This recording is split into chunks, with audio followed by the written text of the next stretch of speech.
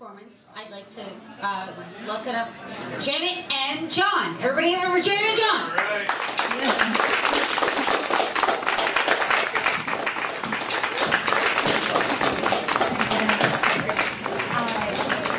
To worry about setting up a plug-in for his guitar. So I thought I would show.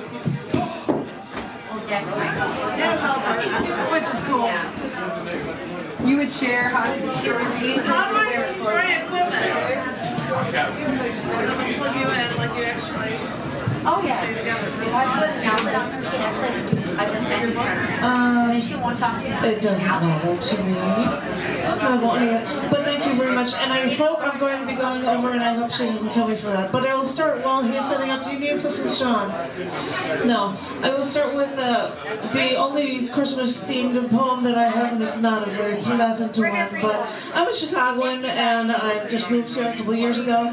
And this is an older piece of mine that was actually put on television in Nashville, I believe, and it is called Christmas Eve.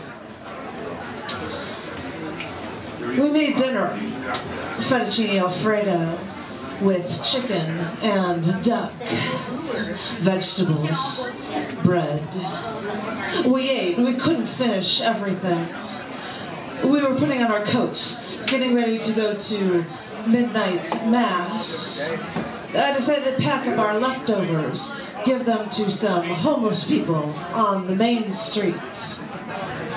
We got in the car and drove to Broadway and Berwyn. I got out of the car, walked over to a man there, asked him if he was hungry. You ever put that beam in your house? I got the bowl of noodles and the gallon of milk out of the car. Another man walked over to me. I told them to promise that they would share. I got in the car. We were just driving. And all I could think was these two men were in the cold, eating pasta with their fingers on Christmas Eve.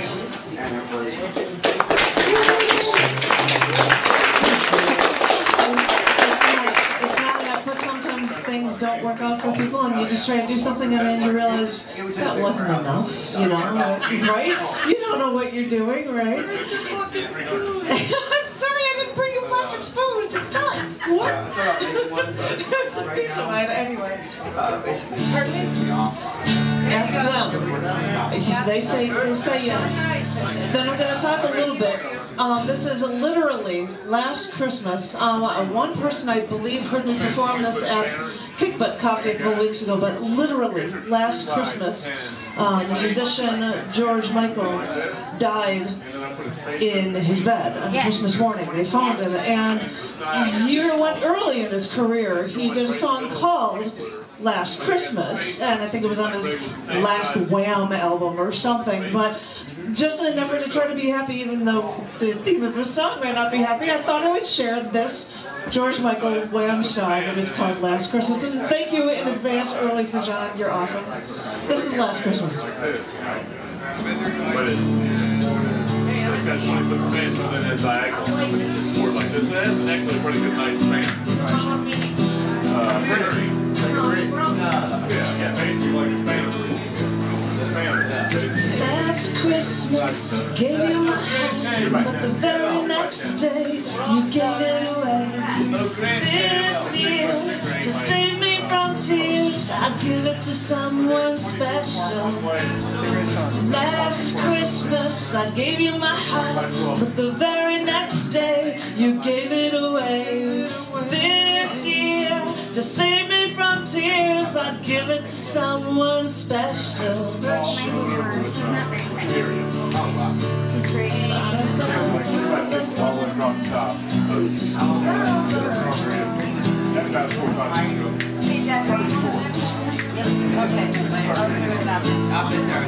Once bitten and twice shy, I keep my distance, but you still catch my eye. Tell me, baby, Do you recognize me? Well, it's been a year, it doesn't surprise me. Happy Christmas. I wrapped it up and sent it in a note saying I love you, I meant it. Now I know what a fool I've been, but if you kiss me now, I know you'd fool me again. Last Christmas I gave you my heart, but the very next day you gave it away. This year, to save me from tears, I give it to someone special. Last Christmas I gave you my heart, but the very next day you gave it away. This year, to save me from tears, I give it to someone special. That's you. Oh, what a baby. There's somebody with this. Make it out of here. I see you falling this time. That's good. A crowded room, friends with tired eyes. I'm hiding from you and you're so alive. You were great, I thought you were someone to rely on me. I guess I was a shoulder to cry on, a face on a lover with a fire in his heart, a man undercover, but you tore me apart.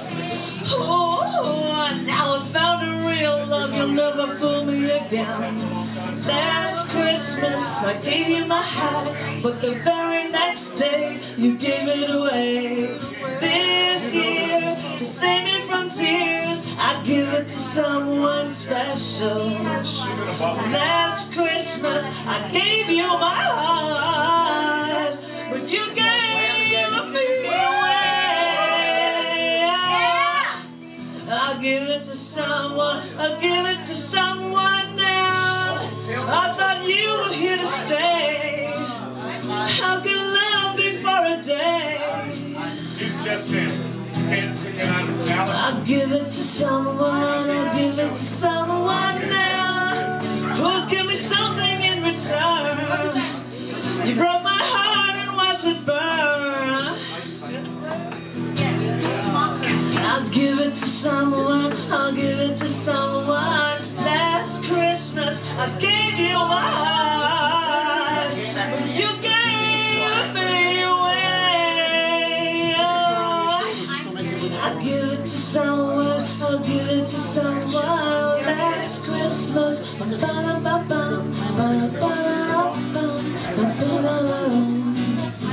wearing 2 pairs of leggings right now. One has money.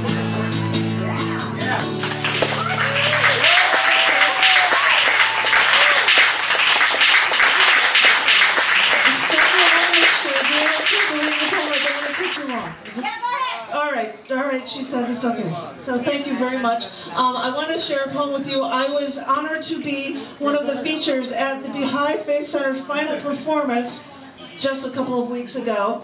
And I had written things about traveling around the country, and I want to share this one with you. And thank you all very much again. Thank you, thank you, thank you. This is called Visiting Pristine Places on the Planet. Wait a minute, first things first. Give it up for John. Please, give it up. Thank you very much. No, you need it. I should do that. Wait a minute. You're awesome. Thank you very much. As I said, this poem called Visiting Pristine Places on the Planet. When I was young, the world was the size of a thimble, and all I needed was my own backyard. But on my own, I was a dot in the universe, and that had to change. So after trying to climb one of the Alps wearing socks and sandals, I went to a nearby mountain to spend 20 minutes in this radon-filled cave to try to gain my strength again. After reading Hitler's concentration camp gates in Dachau, Arbeit macht frei, I walked through those gates and thought, work will set you free. Yes, it's true. I know it. Because your choice and your drive is freedom. After singing an entire acoustic set in a bar in Fairbanks, Alaska, we took off after midnight, added extra layers of clothes, and we stood outside in the cold to bask in the geomagnetic dances of the Aurora Borealis. After being stared at by men in India because I was a tall Western woman not dressed like a Muslim, I had to go to their iron-filled, human feces-filled Bay of Bengal just to get my feet wet. After stepping over gold-covered risers and palaces in China's Forbidden City, an older Chinese man asked me in halted English where I was from. When I said Chicago, he joyously said, "My kind of town." After I sang at the Great Wall of China, a group of Chinese people asked me to take a picture with them, but I don't think it was my singing, but the fact that I was at least a foot taller than all of them. After buying a Balalika in St. Petersburg, I saw an alarming number of well-armed Russian guards at every street corner. And I thought, we will never be friends, but at times like these, we'll try to be friendly. After retracing Darwin's steps at the Galapagos Islands, I stopped near the crisscrossed, overlapping sea lions napping, so I could contemplate natural selection. After seeing destroyed British ships from early whaling in Antarctica, I photographed the first humpback whales of the season, then took pictures of the Gentoo penguin as it was in the distance, and I sat in the snow, and the penguin approached me. When a man in the third poorest country in the world was asked why the poor locals seemed so happy, he explained, "We may not have it all, but we can choose to be happy, and so we do." And with these words, I proudly choose life. I choose life for the orca and humpback whales, the chinstrap and gentoo penguins, cormorants, gulls, and terns. I choose a life for the giant petrels, the storm petrels, the finches, Nazca birds, even the sea lions and the marine iguanas. I choose life for the Wyoming bison who passed me on the streets. I choose life for the deer who approached me as we slept in the grass under stars. I choose life for the mass farmed animals mankind slaughters because they choose to consume violence and not peace. I choose life because all around the world, peace is the one thing we all can always use.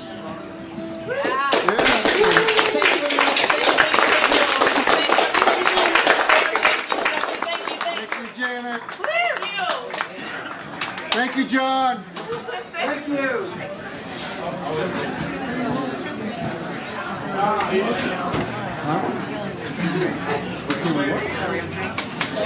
Everybody give it up for Janet and John!